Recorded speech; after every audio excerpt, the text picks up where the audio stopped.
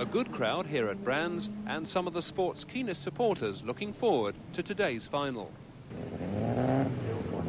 Right, and so we come to today's final. Down there on the inside of the third row, you can see Trevor Hopkins, who's coming onto the grid just in front of Tony Bardi on the inside of the back row. Tony Bardi, one of the drivers who's really scored well today, and he, along with Mark Rennison, who is sitting on the front row in the centre, those are the two drivers who have now really moved in to chase Trevor Hopkins in the points chart. But whatever Hobby's result is today, one thing is for certain, he will go away from this meeting still leading the championship. You may wonder why 666 Pete Rucroft is not in this, having won a heat, but you can see him with a dead engine on the back of the grid, not taking any part in the proceedings, which are about to get underway. As we can see, Will Gollop making a good run there through, but it's Mark Rennison first. Mark Rennison chased by Dimi Mavropolous as they come up into paddock turn for the first time. John Smith smoking as ever on the early stages of his run, going wide, trying to go around the outside of Mavropolous, but can't do so, and still holding fourth place as they come down into the S's. But it's Mark Rennison leading. Where is Trevor Hopkins? There he is in fifth position, just ahead of Rob Gibson. Then Trevor Reeves with the Sierra Cosworth, but the leader's up into the Druids hairpin now for the first time of this 3.5 lap race. Rob Gibson ahead of Roger Newbold in the battle for the two-wheel drive honours, but it's the four-wheel drive supercars once again dominating this race. And as they come along the D9 benches, Mark Rennison, Jimmy Mavropolous, Will Gollop, and the rest of the field pouring through down towards Hobby Strop goes our leader. There he is, Mark Rennison, number one, Dimi Mavropolous in second place, Will Gollop third, and of course this is going to allow Mark Rennison to close up a lot of points on Trevor Hopkins, and Mark Rennison it is with Dimi Mavropolous still there in second place, Will Gollop in third, down through the chicane, and away up to the top of paddock turn they come.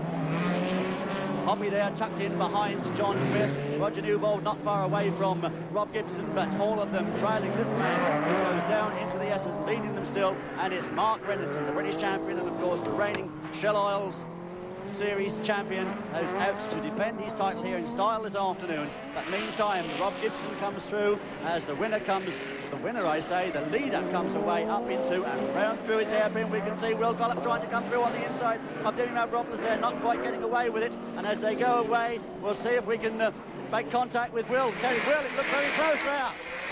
A tremendous noise inside the car, as you can hear, and I'm sure Will unable to hear us. Meantime, as they go into Hobby's Drop, he's still there right behind Dimi Mavropolous, and that's the way they are as they come off Hobby's Drop, still with John Smith, Trevor Hopkins in close attention, but it's Mark Rennison who's got the most comfortable position at the moment, some 7 or 8 cars lengths clear of Dimi Mavropolous, Dimi still being chased there by the ever-present Will Gollop. Up the hill they go. Rennie still leading, but Mavropolous taking a much tighter approach into the paddock turn. Again round on Rennison there, and again moving over to the left. Have a look on the inside. No, he hasn't. And it's still Mark Rennison from Dimi Mavropolous. Away round, accelerate up Harewood Hill, and behind Mark Rennison this terrific scrap goes on, still headed by Blackbird, Dimi Mavropolous from Will Gollop, John Smith, and championship leader Trevor Hopkins with the Shell Oils RS200. It's Rennie coming away, Rennie going away past the finish line here along the top of the knife edge. The order up front still the same, but still very, very close indeed. And there we see shots once again from inside Will Gollop's car as Will comes down, and we can see now that both him and Dimi Mavropolous have really closed in on Mark Rennison as they come down the Cooper Straight for the last time down into the chicane, and it's Mark Rennison who's going to close right up on Trevor Hopkins in the championship, but Hoppy is still obviously going to lead this run. What position he takes, no one can overtake him, but at the moment no one can overtake Mark Rennison either. Mark's holding that advantage, although Dimi Mavropolous right in there, Will Gollop also, and John Smith, and those 4 cars very, very close together, and we can see Mark and